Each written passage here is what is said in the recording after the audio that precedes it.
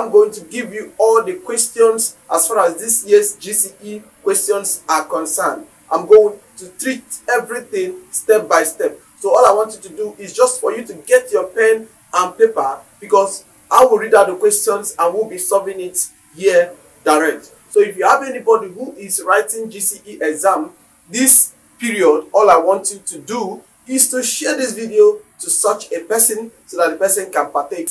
A homozygous tall plant was crossed with a homozygous dwarf flower plant. The F1 were saved and 160 F2 plant were obtained. Now, the first question, which is I says, name the type of genetic cross. Name the type of genetic cross of this. 2, well, that is the I says, state one reason for the answer in 4AI, which is the answer to this reason why you gave the answer you gave here. Now, this one now says, the B says, what is evolution? What is evolution? And here says, the I says, with the end of a genetic diagram, state the phenotypic ratio of F2 generation. Okay, calculate the number of tall and dwarf plants that will be obtained in F2 generation. So now let's take a look at these questions one after the other. Let's take a look at these questions one after the other. So before we can be able to answer these questions, first of all, you must know how to crossbreed. That is the first thing, because if you don't know how to crossbreed effectively, it will be very difficult for you to answer these questions. So just have to pay attention. I will teach you how to crossbreed so that you find it very, very easy to do in your exam hall. Okay? So now let's continue. Now here, let's begin with the first question. They said, name the type of genetic cross. Now this type of genetic cross is known as monohybrid. Monohybrid cross. Monohybrid cross. Now look at this. Why? That is number 2 now. They say state one reason for the answer. The reason why it is a monohybrid cross is because it involves only but one trait. It involves only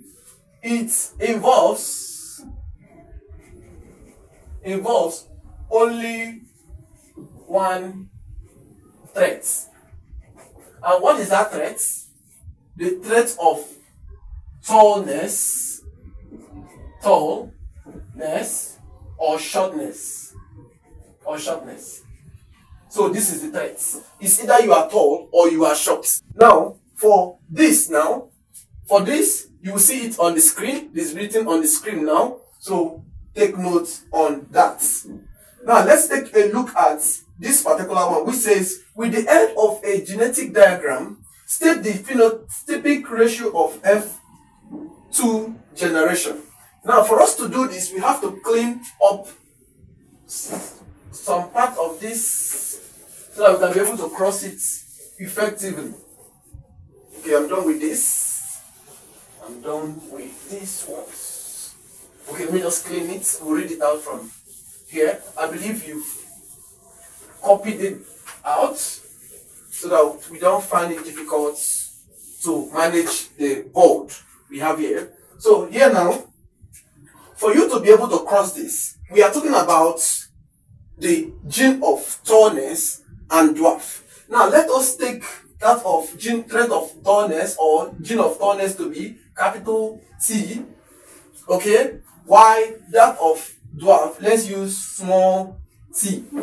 Okay, now for those of you who doesn't know how to cross effectively, watch this video. Just watch what I'm going to do now. I'm going to do it in a way that it will be very, very easy for you. And for those of you who already know how to cross it, you can just go ahead and do your thing. Okay, so what you should do here now is just circle here, circle this one, circle this one. Now, for precautionary motive, you write 1, 2, 1, 2. I mean for those who doesn't know how to cross this effectively. So here now, 1 to 1, that is what you should do now. 1 is to 1, 2 is to 2. That is how I teach my students. Then you come back again and do 2 is to 2 and 2 is to 2. Then the next one you come back, you now do 1:2, 2:1. You get your answer. Now let's do it. Like as I said earlier, 1:1. Okay, 1:1. You will now have capital T and small t. Now 2:2. You will now have capital T and small t. I hope you are seeing how I'm doing it. Now you will now come back again. Then you will now do 2:1, 1:2.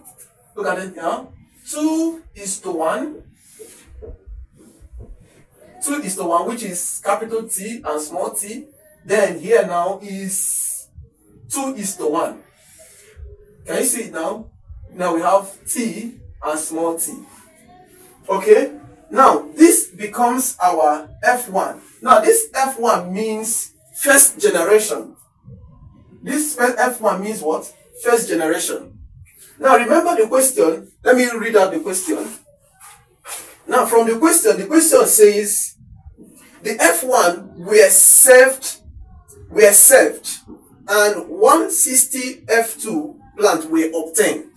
So since we have crossed this, we've gotten a heterozygous gene here, which is they are all the same. So when they now cross themselves, that is what they mean by self-crossed or saved. Okay, that's what they mean by saved. So now let us bring out these two and cross it for us to get our F2 generation.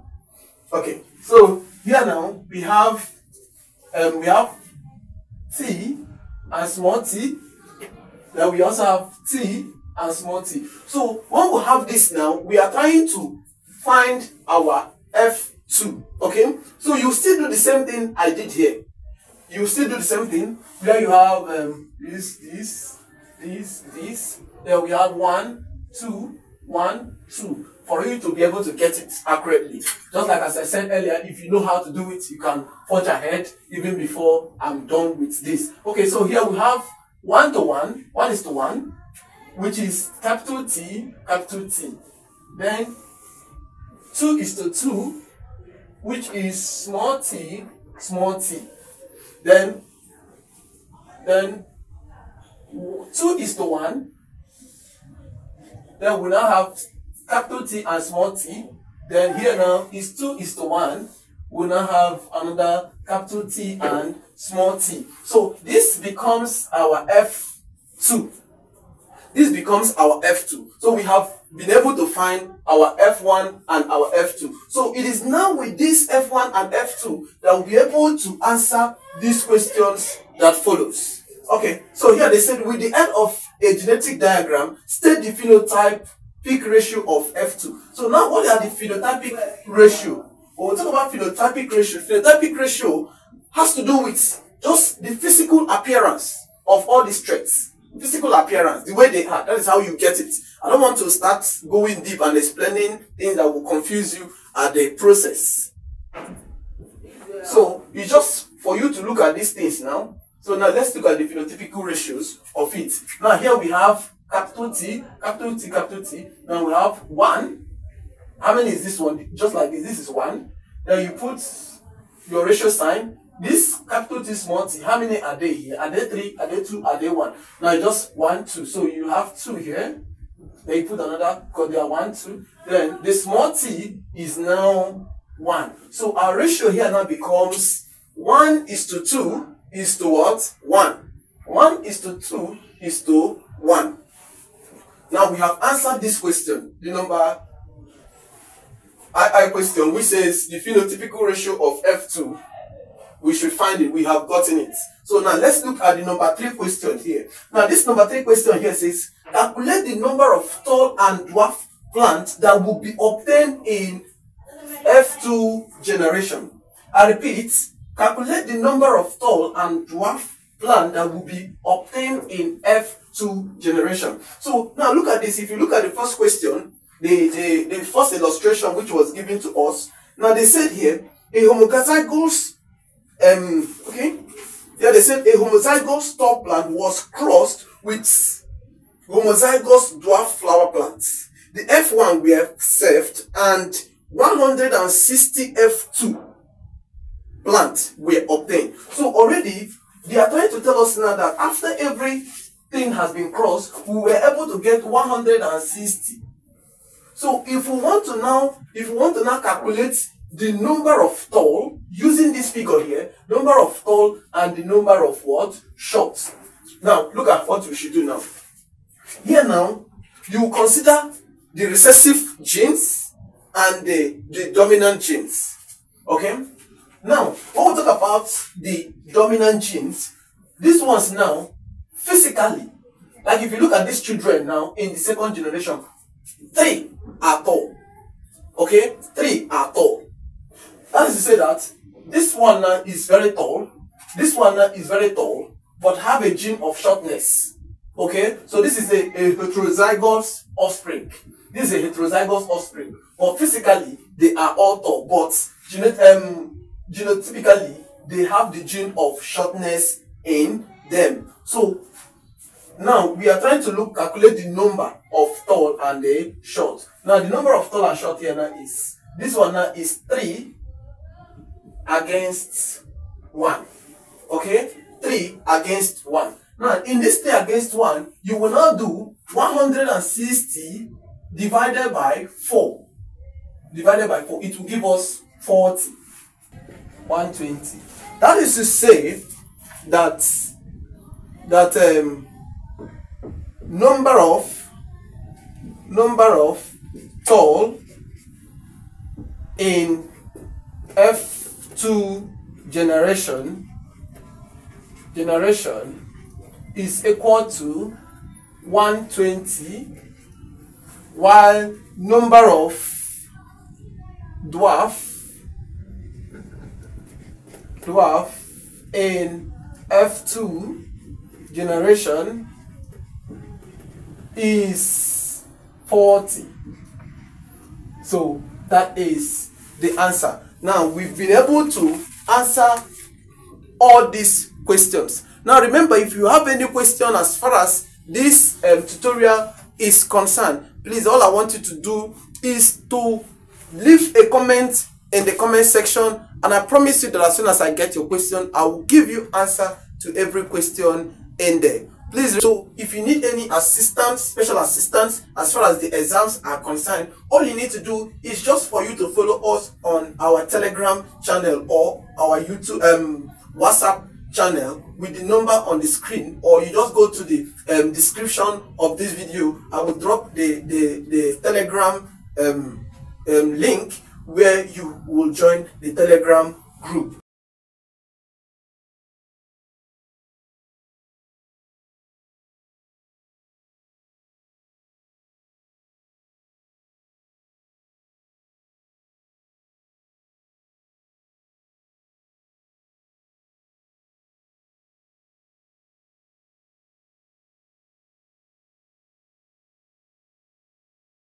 Here they said, state the phylum, kingdom, and the class of the specimen. We are going to be stating the kingdom, the phylum, and the class of the animal drawn here. And here they said, highlight on the adaptative features of the specimen, state its functions. So when we highlight it, we have to write out their function. And here they said, what are their economic importance? These are the questions you should be expecting as far as this particular GCE exam is concerned. So now let's take a look at this. Before we can be able to answer these questions, we first of all label it, because from the labeling that we can be able to answer this one, and then just okay, we can be able to answer this one. So now let's take a look at this. Now here we have the pinna, or we can say ear. Here now we have the ear. Okay. If you don't want to write ear, you can say pinna. Now this is the eyes, the eye. Now here we have the whisker. The whisker. Here we have the mouth. Here we have the body is divided into 3. Here we have the head. We have the neck. And from here to this place we have the trunk. Okay? The trunk. Please do not forget this part. And here now we have this is the hind limb. Here is the hind limb. And this particular one is the fore limb. Now, here now we have the fore. If you don't want to write it for, you can just write it hairs. Okay? Okay, so now haven't labeled them. Then here we have the tail. We have the tail. So now let's answer starting from this one. Now here they say the state, the phylum, kingdom, and the class. Now the phylum of this particular animal, which is rat, is the phylum. The phylum is Chordata. Chordata. While the kingdom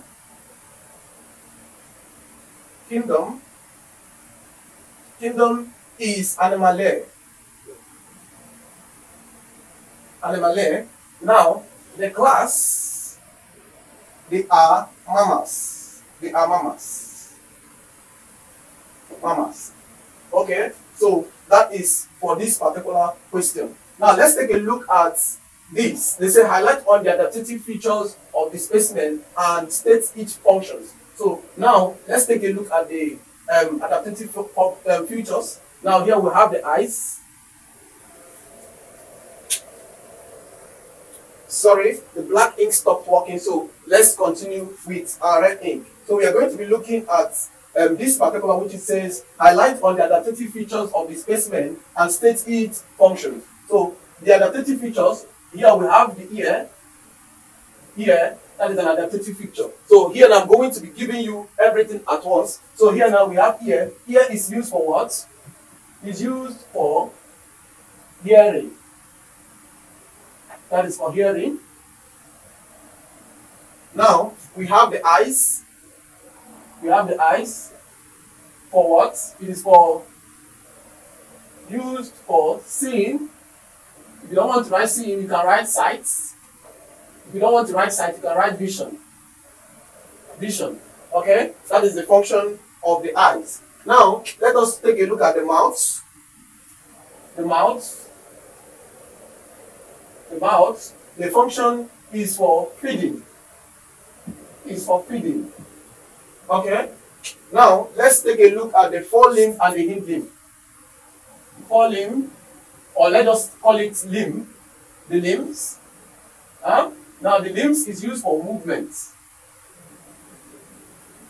It's used for movement. Okay? Now, let's take a look at the whisker.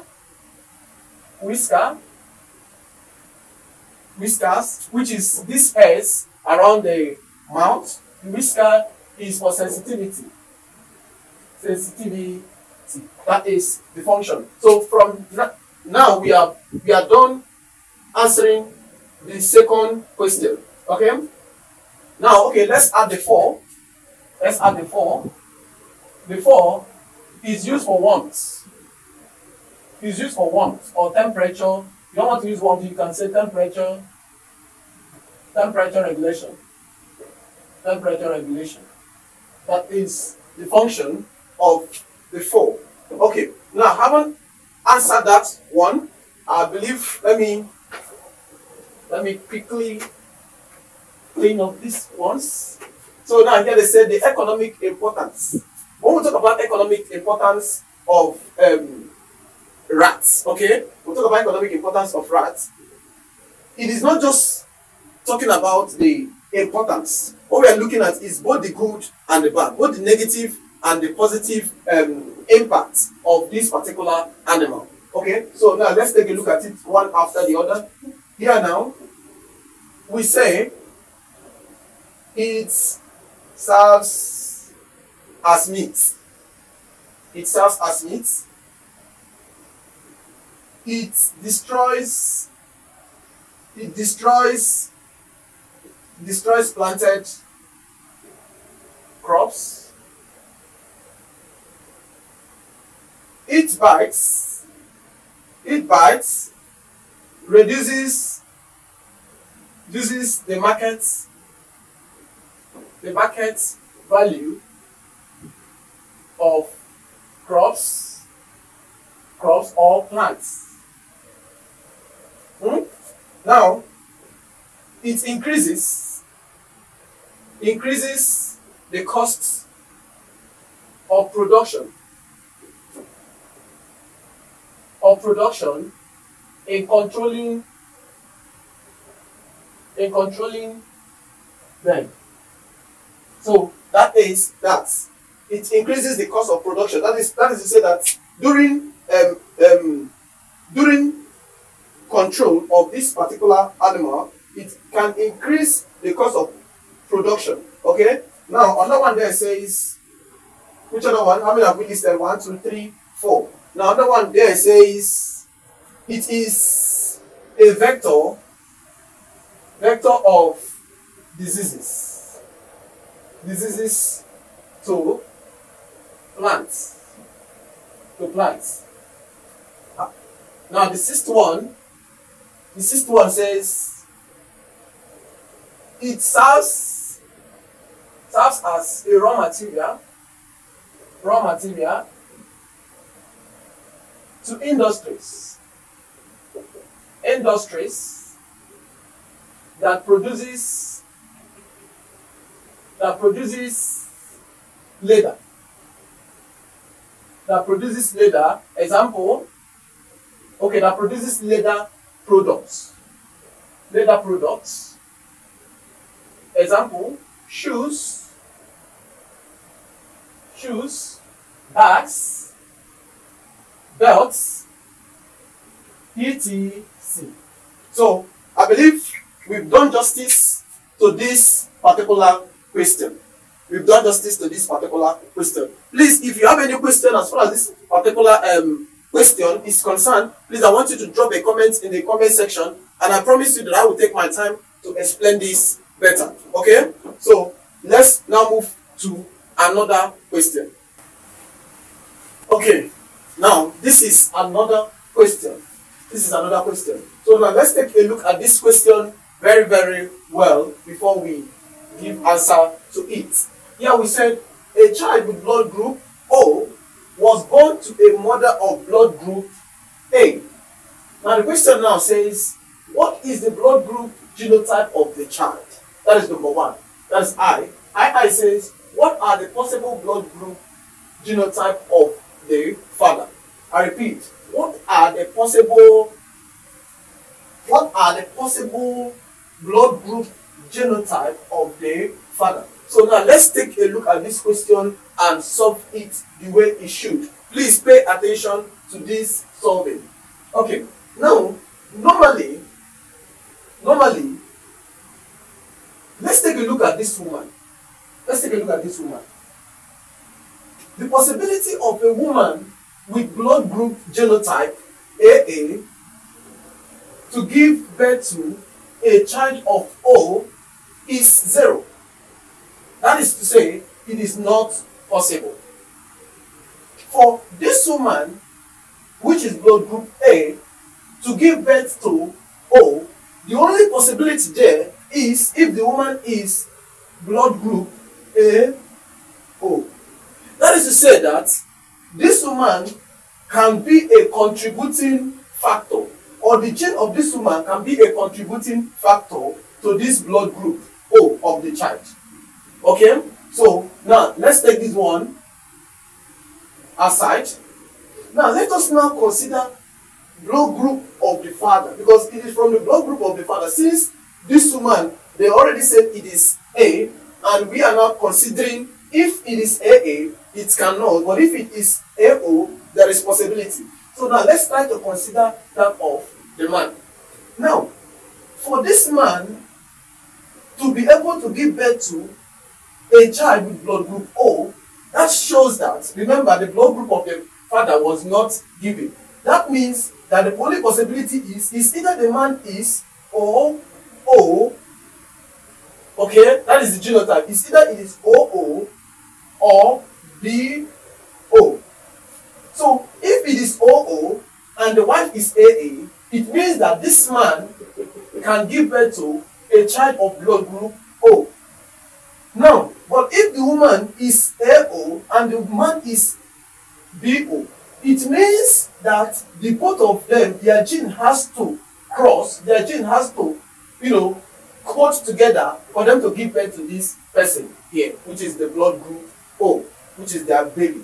Now, that is to say that from the question that they said, what is the blood group genotype of the baby? Like as I said earlier, the blood group genotype of this baby is O O. Hope you're getting what I'm saying now. That is the blood group. Because A and A cannot give birth to O. And only BO cannot give birth to OO.